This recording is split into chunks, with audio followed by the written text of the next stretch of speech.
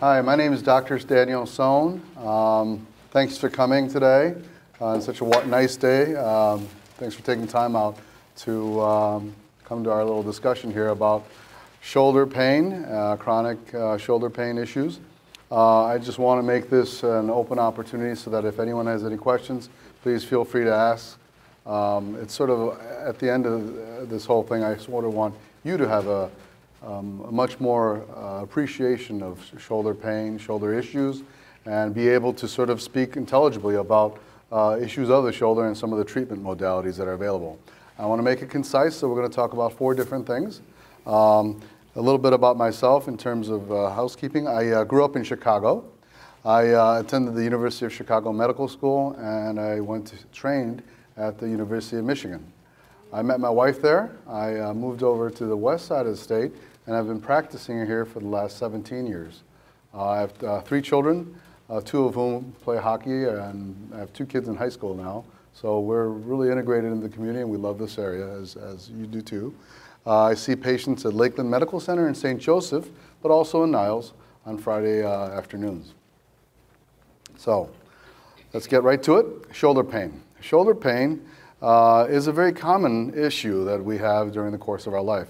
And I want to talk about 4 specific things about shoulder pain. Now, this is not going to cover everything, but I look around us, and in the age group that we're all in, I think this will cover pretty much 95% of it. So I want to talk a little bit about shoulder impingement, rotator cuff tears, shoulder arthritis, rotator cuff arthropathy. I'm going to talk about how to diagnose it. I'm going to talk about treatment modalities, both surgical and non-surgical. Non-surgical treatment is something is the hallmark of treatment. And operative interventions such as arthroscopy and different types of shoulder replacement are something I'm going to touch upon as well. In order to understand shoulder pain, you have to understand shoulder anatomy. Shoulder anatomy, a shoulder is a ball and socket joint made up of the humerus, and which is attached to the humeral head, which makes up the ball component. This is attached to the socket. The socket is part of the scapula. We call that the glenoid. The glenoid is sort of like the golf ball and the tee. The ball being the humerus, humeral head, and then the tee being the glenoid. Attached to the scapula are the acromion, which is attached to your collarbone. So you sort of think about the acromion as like the shoulder pad of your shoulder. The shoulder is a ball and socket joint. It's a wonderful joint because it allows for abduction, forward flexion, retraction, internal and external range of motion. So it allows for many degrees of freedom. But because it has so much freedom, it's like a golf ball sitting on a tee, and anyone who knows about golf, the ball frequently falls off. So basically, it's like the shoulder is a ball that's being balanced. And what balances the shoulder? It's the rotator cuff. The rotator cuff confers stability and also motion to the shoulder. In the shoulder, you basically have one muscle on top of the shoulder. That muscle is called the supraspinatus, on top. There's a muscle in front, the subscapularis, and 2 muscles in the back. So one on top, one in the front, and 2 in the back. The one that frequently causes most problems is the supraspinatus, because the supraspinatus has to go above the glenoid and inserts on the lateral aspect of the shoulder. And this is what holds onto the shoulder, but also when the supraspinatus fires, it allows you to lift your shoulder away from your body. So to review, the supraspinatus comes from the scapula, goes underneath the acromion, but above the humeral head and attaches laterally. And so it's sort of like you're making a tendon sandwich between 2 pieces of bone. So it's in a very vulnerable position. Then above the rotator cuff is a bursa. The bursa is a structure that allows to protect the tendon from constant wear against the acromion up above. And that's a word that we're going to discuss in just 1 second. So this shoulder is a ball, and you have 4 muscles coming in and holding it and balancing it. So we're going to talk about the common diagnoses. The most common one is the rotator cuff impingement, rotator cuff tendinitis, and rotator cuff bursitis. Now, we talked about the tendon, so you understand the tendinitis. Bursitis, we talked about the bursa. That's the protective sort of film membrane. It's sort of like a Ziploc bag that protects the bone, protects the tendon from the bone up above. And impingement, that's when you have the bone actually rubbing on the tendon. But 3 of those terms are used pretty synonymously. So I'm going to basically call it impingement, but I'm talking about all 3 things. So it is the inflammation of the rotator cuff tendons and bursa, which causes tendinitis, and sometimes it's a mechanical impingement. Actually, the bone will physically rub against the tendon and sometimes cause tears. So shoulder symptoms, when patients present, they'll say, I have pain. I have pain with overhead motion. I have pain and sometimes weakness. I have difficulty lifting my arm. You have pain with activity, but also sometimes pain at night and with rest. Some people will experience stiffness and lack of range of motion due to discomfort and pain. So when you see a doctor, one of the first things he's going to do is get an x-ray. And this is a normal looking x-ray. Once again, here's the humeral head, the glenoid, and the acromion. What you want to see is that little bump right there. Can you see a rotator cuff tear or tendinitis on an x-ray? You actually can't. But you want to make sure there's a little bump right there and there's not a big spur on the end of that acromion. So when the next thing your doctor is going to do is he's going to do a physical exam. What's he going to do? He's going to look at your body posture. Do you slouch a lot? Do you roll your shoulders in? What do you do for work? Do you work at a desk and you roll your shoulders in and you constantly protract your shoulders? Because that is an issue that can cause impingement. Range of motion, both actively as well as passively. How well can you move it, and how well can I move it? How good is your strength? Do you have tenderness around the shoulder? In general, most people will say, most people with rotator cuff tendinitis will say that it hurts on the outside of the shoulder. Some people will point to this spot right up here. Okay? But if some people complain about up here, that sometimes could be a neck issue. So you want to separate out neck issues from shoulder issues. So the next thing he'll do is, she'll do, is do provocative testing. That's when he holds your arm and moves your arm and tries to elicit discomfort, pain, or instability. So this is a common test called the Hawkins test. What we're trying to do is get that ball to rub against the acromion, and if there's irritation, inflammation, you'll say, ouch. This is the Neers test. So if you have one of those things, we start thinking, maybe you have some rotator cuff tendinitis or rotator cuff tear. So inflammation of the bursa, overuse can develop tendinitis, and a small tear can cause inflammation and pain. Remember, tears, small tears, micro tears, your body wants to repair. How does it repair it? Through inflammation. So inflammation can mean small micro tears of the tendon. Pain is derived from inflammation of the tendons of the rotator cuff and also inflammation of the bursa. It can come from small microscopic tears. It was discovered in the 1800s. It's one of the most common causes of shoulder pain and instability, and disease severity ranges from just inflammation and swelling to irreparable ruptures. Incidence is 5 to 40%, meaning that every year your chance of getting it could be 5 to 40%. In other words, as you get older, it actually starts going up. It's a normal process of aging, and in 65-year-olds, even 65-year-olds that are asymptomatic, 50% of them will have some kind of type of tear. And when you get to 80, 80% might have some type of tear. That doesn't mean you have symptoms, that just means that you have a presence of a tear. So I always explain to people, it's sort of like a rope, because the tendons are sort of built like cables, like a Golden Gate Bridge cables, but also it's like a pair of blue jeans. So when you're born, you get a brand new pair of blue jeans. It's nice and blue, and the fabric's really thick. And as you use it, maybe in your 30s and 40s, it starts wearing a little bit. And then when you get a little older, you do this. Sometimes you can get it from trauma as well, but for the most part, tendinitis comes from wear and tear. It's an attritional problem. Why do you get tears? This is a slide that shows the vascularity of the humeral head, the glenoid, and also the rotator cuff right there. What they've done is they've injected gel and plasticized gel into the vascular system, and what you see is the blood vessel comes in from this way and stops right about there. You see that? blood vessel comes in and stops right about there, right there. So when you tear something, it doesn't have a great blood supply to heal.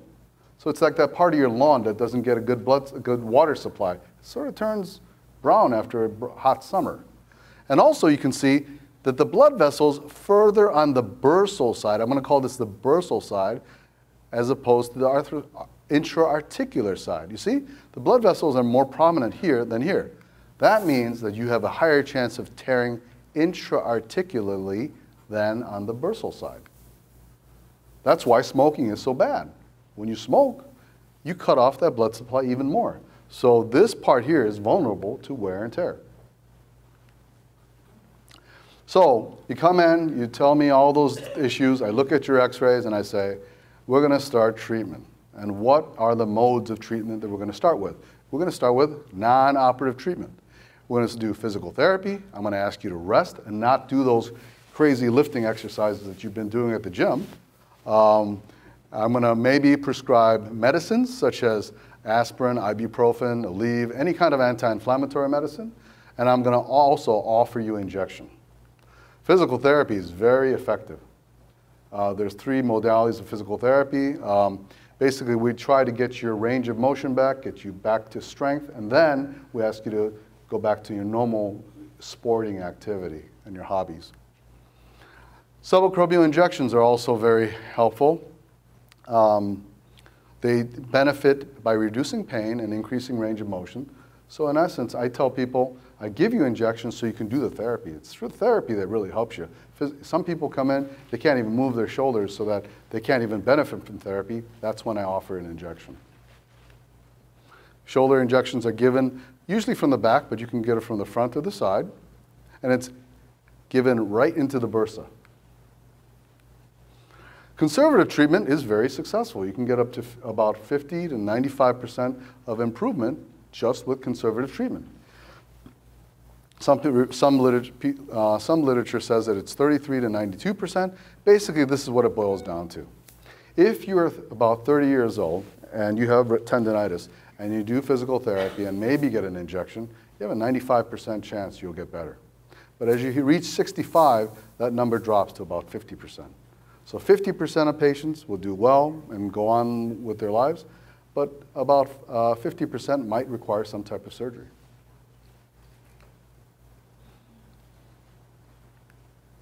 So you do the therapy, you maybe get a shot, and I ask you to come back in 6 weeks, a month or 6 weeks. And then you say, I'm either better or I'm not better. If you're not better, I order an MRI. An MRI is a test that allows us to see the rotator cuff and also see the other pathology too. So here's what a typical MRI might look like. This is the ball, this is the cup, and here is the rotator cuff tendon sitting on the bone. And this part is the rotator cuff attachment. You see how that's wide? We call that the footprint. That's the footprint of the rotator cuff. Now here is somebody, this is not an MRI, it's an MRA. This person got a dye injection, okay? And why do you get this? It just gives you more detailed anatomy, and if we need to see some stuff inside the shoulder, we get an MRA instead of an MRI. So this is the rotator cuff, and instead of sitting here, it's pulled away. The shoulder is riding a little bit higher. You see that? The center of the ball's right there, and the center of the cuff's right here. I think it's riding a little higher. And we're going to talk about this in a second, but when you tear a rotator cuff tendon and you let it sit around for a long time, the shoulder is no longer being grabbed by that claw. The top part of the claw is broken off, right? So what happens? The next strongest muscle takes over. What's the next strongest muscle? It's your deltoid muscle. So it pulls your shoulder up. So that's what you see in somebody who's had a long-standing rotator cuff tear. So surgical treatment. So now you got an MRI. It doesn't show a tear because you have tendinitis. What do? I do an exploration, debridement. I clean out the tendon, and I do a subacromial decompression. I clean out the bone spurs. That's what the colloquial. That's what people usually call that. And then I also look at the biceps, but we're not going to talk about the biceps today because that's another topic. So what is arthroscopy sort of? What am I doing during arthroscopy? This is supposed to be a picture of a room. Arthroscopy is I make a poke hole in the back of the shoulder and I introduce a camera. And when I introduce the camera into your shoulder, it's like walking into a room. from the back. When I look straight ahead, what do I see? I see the subscapularis tendon. When I look up above, I see the ceiling tile. That's the rotator, that's the supraspinatus tendon. Then I look behind me, I see the infraspinatus and the teres minor. On the right or left, depending on whether or not we're doing a right or left shoulder, you see the ball and the cup. So what I'm looking around for is, how are the moldings around the edges? How is the ceiling tile? Are there holes in the ceiling tile? Does your shoulder look like this, where there's no holes anywhere, or does it look like this, where there's a hole right there? Okay? So when there's a hole, I check to see how bad the hole is by going above the ceiling tile. So this is a picture of an arthroscopy. This is that ball of the shoulder, and here's the rotator cuff, and here's the biceps tendon. This is the supraspinatus tendon. I check that edge to make sure it looks good. This is one that does not look as good. You see the bicep tendons right there? There's a little inflammation and irritation right there. Here's the ball, and here's the little device I'm using to open up and show that there's a partial tear of the rotator cuff. After you do that, I go above the ceiling tile, and I look down on the rotator cuff, and I also look straight ahead to the acromion. People say we have 3 different types of acromion. Dr. Bigliani says that. We have a flat acromion. Some people have curved acromions, and some people really have hooked acromions. These are associated with more mechanical type of impingement. So what we do is we use a camera here, and we make another incision, and I use a little burr to shave out the hook. So I flatten out the bone spur to take away the mechanical impingement. So what do we do about the partial tears? Let's say I look up in the ceiling tile, it's not perfect, but it doesn't look like there's a hole there. You can't look into the undersurface of the roof. Sometimes there's a partial tear. Sometimes it's intra-articular. Sometimes it's in the bursal side. Remember I told you with that slide that shows the vascularity? Which is more common? The one that's out here on the bursal side, or the one that's out here on the articular side? Articular tears are more common. Partial tears on the articular side are more common. Anyway, that's part of the debridement. I debride this. So I look at it and I say, 0, no tears. 30% tears, 0 to 30, I clean it out. If it's 30 to 50, sometimes I have to put a little tack in it to hold it together. If it's about 50%, I cut it, I complete the tear, and I fix it like it's a rotator cuff tear, like a full rotator cuff tear. So let's talk about rotator cuff tears. So as time goes on, the little tears get bigger and bigger and bigger, and one day you fall on it or nothing even happens, and you start having a tear, and you start having symptoms. So 50% of all 65-year-olds have some type of tear. 80% of all 80-year-olds who even have no symptoms have some type of tear. It's a common feature of degeneration. And surgery is only for patients who have pain and have failed conservative treatment. So it's like a pair of blue jeans. You start like that, goes like that, then you sit down and squat, and it turns into that. So non-operative treatment, we still start with non-operative treatment for the most part. Physical therapy, medications, injections, rest, activity modification. And sometimes, if it's a big tear, it doesn't get, it doesn't improve, still have a lot of functional impairment, then we could select surgery.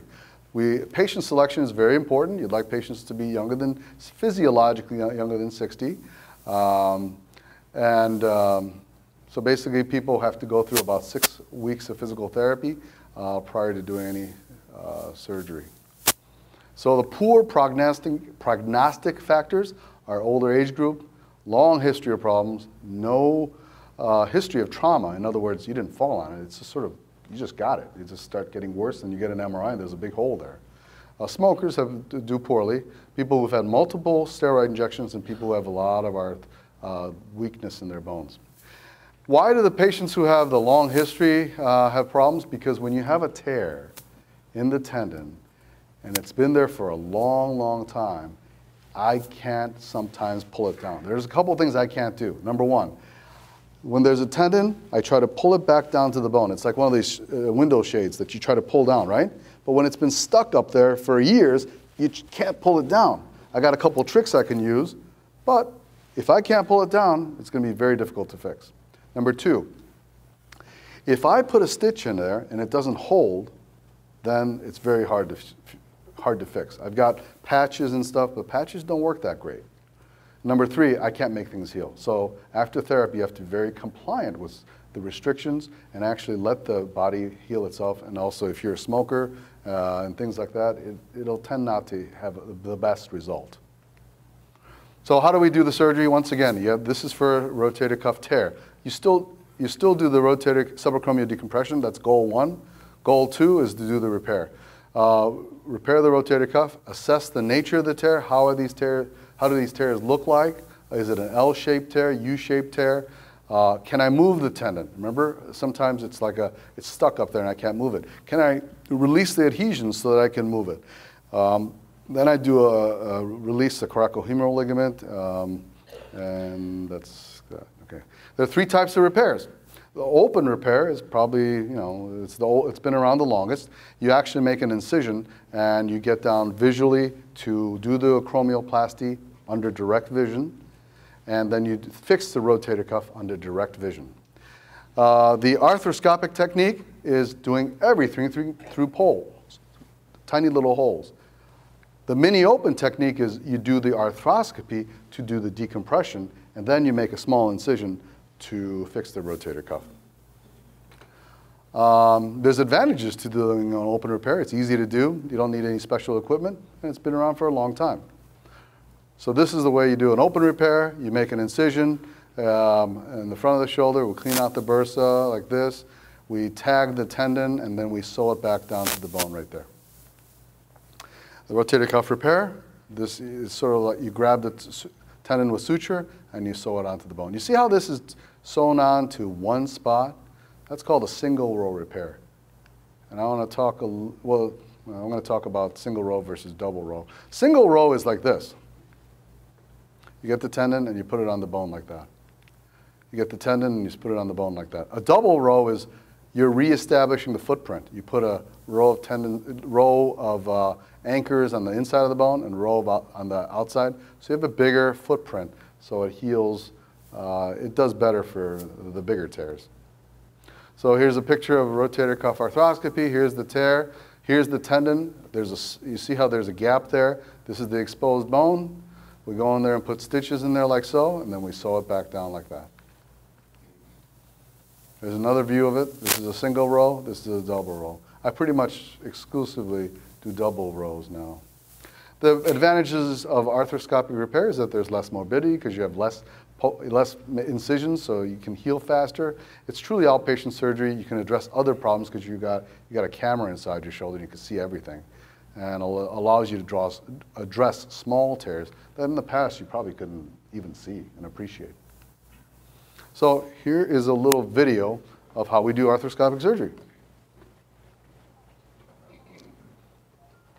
So you put a couple holes in the shoulder, and then you use these portals. These portals are like tunnels that you use to approach this rotator cuff. There's a rotator cuff tear. We mobilize the tear. Then we say, I can mobilize this. I think I can fix this one. Then we clean out the bone, create a nice bleeding bed, and then I punch a little hole into the medial row. Then I put an anchor. These are like harpoons. You put this anchor in, you screw it into the bone. That's why your bone should be, it's better if it's harder. And you release that, you grab the suture.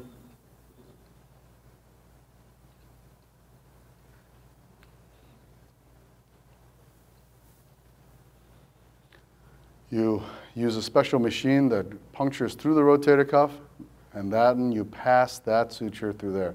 Then you do it a second time. Then you do a second time right here. So you got 2 sutures coming through here, and you have 2 anchors on the medial row. So I told you guys can do this after watching this video. Because they go through every single step. Then you get another anchor here on the lateral row, and then this anchor pulls on this and tightens everything down. So you're reestablishing the natural footprint as best we can. Why did it stop? Oh, that's good. Post-operatively, you know, how you progress depends on how big the tear was, how difficult it was to repair, how much retraction there was, and how much limitations of range of motion you had. So post-operatively, arthroscopic surgery, you can move them a lot faster, and most people return to pretty much full function in 4 to 6 months. It takes a while to get the strength back, but we tell you probably about 4 to 6 months you'll be pretty much on your way to improvement. But open surgery takes a couple months more. Physical therapy. Okay, let's talk about shoulder arthritis.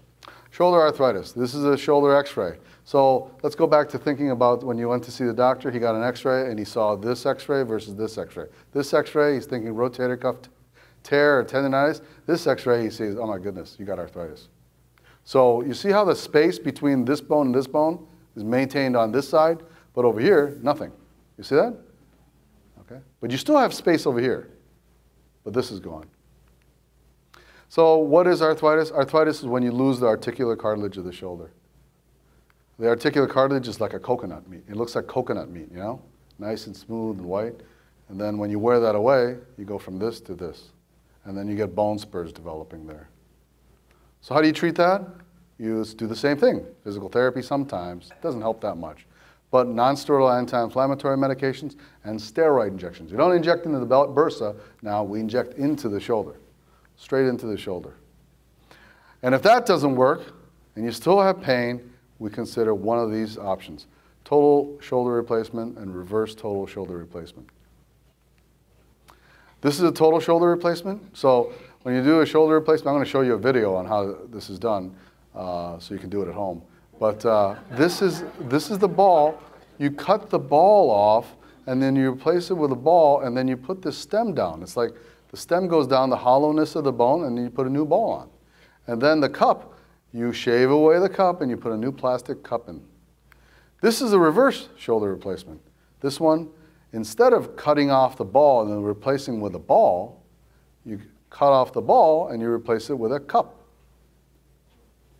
And this one, you cut away the cup, and instead of replacing the cup with a cup, you replace the cup with a ball. The reason why we do this versus this is because this one is a little more, if you have rotator cuff tears, you cannot get this procedure. If you get this procedure, it'll dislocate. This is what you get when you have a rotator cuff tear on top of arthritis. So how do we do that? We cut away the ball, clean out the shaft, clean out the cup, make holes in the cup, put this metal stem down the arm bone, the humerus, and then you put a new cup on, put a new ball on, and then you put your shoulder back in. This is why a rotator cuff, if you have a shoulder replacement and you tear your rotator cuff, look what happened to this one. See how it rises higher? This is supposed to be down here, right? This is the center of the cup. This is the center, it should be the center of the cup ball, but the ball is riding higher because this person had a rotator cuff tear. So about 15 years ago, you didn't have this option. This is all you could get. But now, if you have arthritis and you have a rotator cuff tear, you get this. So this one, you don't need a rotator cuff because the shoulder is stabilized by the natural, by the biomechanics of the implant. So what that's done for us is now, you have a bad car accident or you fall and the shoulder's in a bunch of different pieces, you can get this and you don't need a rotator cuff. So it's a really great operation. So what's rotator cuff arthropathy? That's when you come in, this is a normal looking x-ray once again, and this is rotator cuff arthropathy. See how the center of the cup's right here? The center of the ball is way up here. It's supposed to be down here. Why? Because we tore the supraspinatus tendon or one of the rotator cuff tendons. So the ball rides higher because the deltoid, the muscle on the outside, is pulling it up. So we do a reverse total shoulder replacement. What's the hardest part about doing a shoulder replacement? Number one, it's the exposure. But number two, how do you put the pin in? I'm going to show you the video that shows you what the pin's about. But this here is the cup. On most people, it's the size of a $50, maybe a dollar, silver dollar. So it's not that big. So when you expose someone's shoulder and you say, okay, I want to put the pin to start the operation right there. Well, that's fine. That looks pretty good. But what if your shoulder is sort of funny shaped, you know? that it's not, nobody's shoulder is absolutely perfect. So some people's shoulders are retroverted, it's externally rotated, so it's like a golf tee. Instead of coming out straight away, it comes a little bit backwards. That's a retroverted cup. And then, or some people are a little bit turned in like that. That's an anteverted cup. And some people are worn away on top, worn away on the bottom. So when you put the initial pin in, it could be any number of degrees of freedom. So what we started doing is, when you look at somebody who got a total shoulder replacement or a reverse total shoulder replacement, the pin placement sort of looks like a shotgun blast. There's, if you graph it, it could be all different positions and all different angles. Well, everyone started getting CT scans. And CT scans are nice because CT scans tell you, oh yeah, I want to be right in the center here, and I want to sort of aim that way. But even when you did that and you graphed the positions, it still was sort of a wide dispersion of points. So what I've been doing is, and some of the other doctors have been doing, is I've been doing computer-navigated shoulder replacement. And what that does is, here is somebody who has a shoulder that's a little bit retroverted. So if you followed the natural plane of the shoulder, this thing would be pointed that way, you see? And then you'd bust out through this part of the bone. And the problem with the shoulder replacement is you only got one chance to do it right. With the knee replacement, hip replacement, after it wears out, you can get another one, right? And sometimes a third one. But with a shoulder replacement, you really need to put these in perfectly the first time because there's not a lot of bone. This thing is a very, very thin sliver of bone. And over here, this is like almost like a potato chip over here. So this bone has no purchase over here. So what this computer program does is that it tells you, okay, you want to be right here, and not only that, you want to aim right that way. So this is a computer planning model, and it tells you how to put it in. So during surgery, what do you use? Well, you get a CT scan, we send it off to the company, and then they give you a model of your glenoid. And then they give you a model of how you place this thing onto your glenoid during surgery so you can fire a pin directly down the center. So here is one of those models. We use a company called Biomet. There's two pin placements. This is for a total shoulder, and this is for a reverse shoulder. And so you don't have to use some of these guides like this one. And this is another view of it. And I'm going to show you a little video because I like videos. So this is a rather long video. I'm going to shorten it up. So basically what you do is you find a center hole of the humerus, and then you clean out the center. And this is for a reverse shoulder replacement. Then you attach this jig, then you shave off the ball. Then we approach the glenoid now. The glenoid looks like this. We put a guide on it, and this is the center pin I told you about. That center pin is how you establish everything else around. So that's very important, and the navigation, the computer generated models are very helpful in doing that.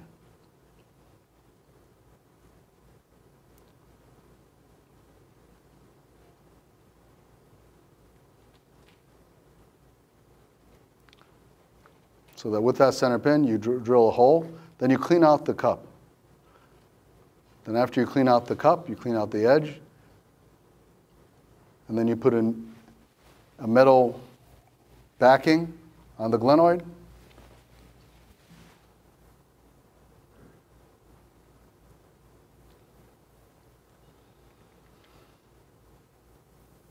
And you lock in screws to hold that glenoid in place.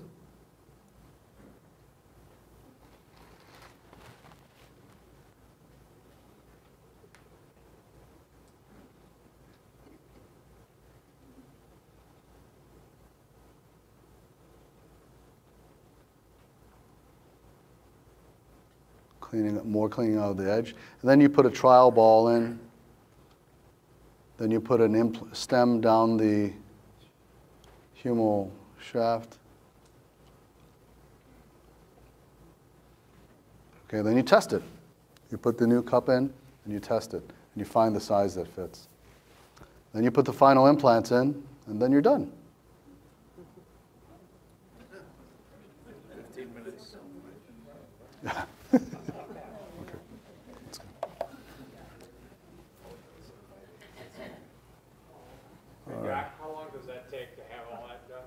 About 45 minutes, 50 minutes.